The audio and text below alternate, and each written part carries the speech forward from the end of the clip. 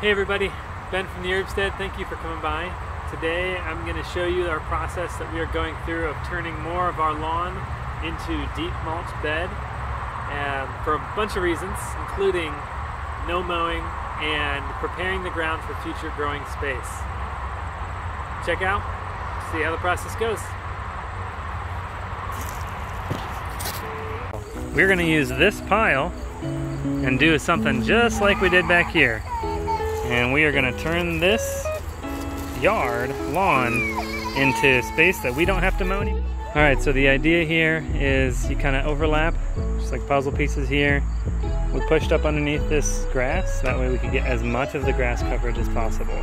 Alright, so that is that session of cardboarding, and we will get back to it once we have a new stock of cardboard. But next step would be to put that mulch, the mulch that's on the left side.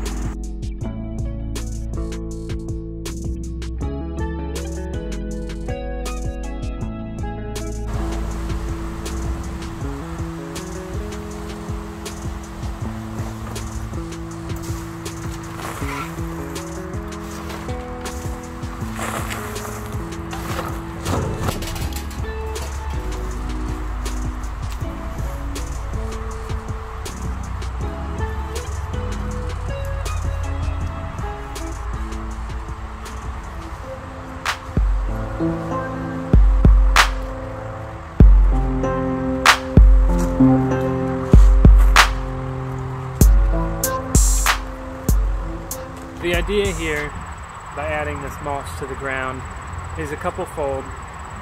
First, we like the look of it. We would rather this than the grass. More importantly, we would like to encourage the microbiology in the dirt here, the lawn dirt, to be healthier, more robust, full of carbon materials. And we would like to encourage more bug life to come up in here and break down all of this material that's on top, slowly aerating the soil, increasing its life abundance, and in the long term setting up this area for potential future garden beds. It might not be this year, probably won't be next year, maybe not even the year after that, those things have all taken place. But in the years to come, this will be more fertile soil than it was before this. And that's really the hope. So that will be in the years to come. But for now, there's at least the immediate payoff of being able to look out and not see nappy grass, which we largely neglect to mow regularly. And instead, we'll get to see mulch, which we're happy about. I'm not joking. You need to check this banana pepper plants out. Everything else barren, failing, looking awful.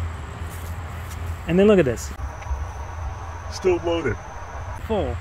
It's a little dry, needs some water, but that puppy is full of banana peppers, and there's new buds. What the heck? And don't forget to like and subscribe, and share us with a friend. If you know anyone that's doing their own homesteading journey, we'd love to connect with them.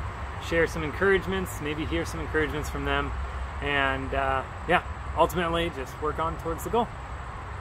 Thanks everyone.